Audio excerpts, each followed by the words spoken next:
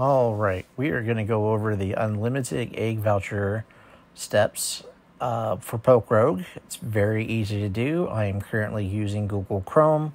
You can use Firefox, Opera, Edge, whichever you prefer. And with that said, let's go ahead and begin. But one quick note, this could get you banned from leaderboards. I would make a separate account in order to do this, but if leaderboards isn't something that you care about, go ahead and use this on your main, but just do this at your own risk. This is a secondary account for me. I've already done it once before just to make sure that it's still working, all that good stuff, but this is what you do. First, go to the menu, go to the egg gotcha, and have this up and ready to go. Again, as you can see, I've already done it.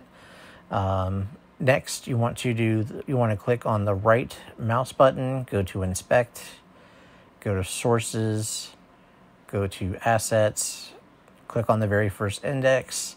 Again, I've already done this, so it's going to put me back to where I was, but it should look like this for you. Next, do it's Ctrl+F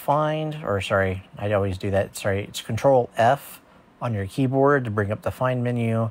You're going to search for this, which is this.scene.gamedata.voucher.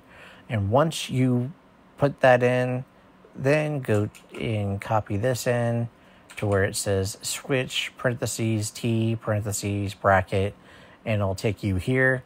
It's not going to have that dash selected right off the bat, but you do want to have that selected for the next step.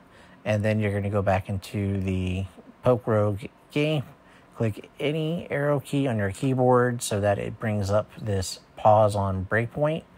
And once that's done, we are going to look for local, and then look for where it says this, and it's going to have a value next to it. For me, it says C6. For you, it might be something different. Go ahead and do the drop down, and next you want to look for scene, which is right here. Then you're going to go to game data, which is right here. And then you're going to go to voucher counts, which is here. Now, I already have my values changed. I'm going to do that again to where I'm just going to have 999 eggs for each one, just to show that this actually works, like so. And once you have that done, go ahead and click the X button and go back to your game, go back to the main menu. Your arrow keys might start being stupid. That's fine. To fix it, just remember, click the arrow key that you pressed originally, and that will basically stop it. And next, go back into your egg gotcha, and ta-da, everything has been changed. And there it is. If you guys have any questions, please leave a comment down below. If this helped you in any way, please leave me a like. That will help me out tremendously.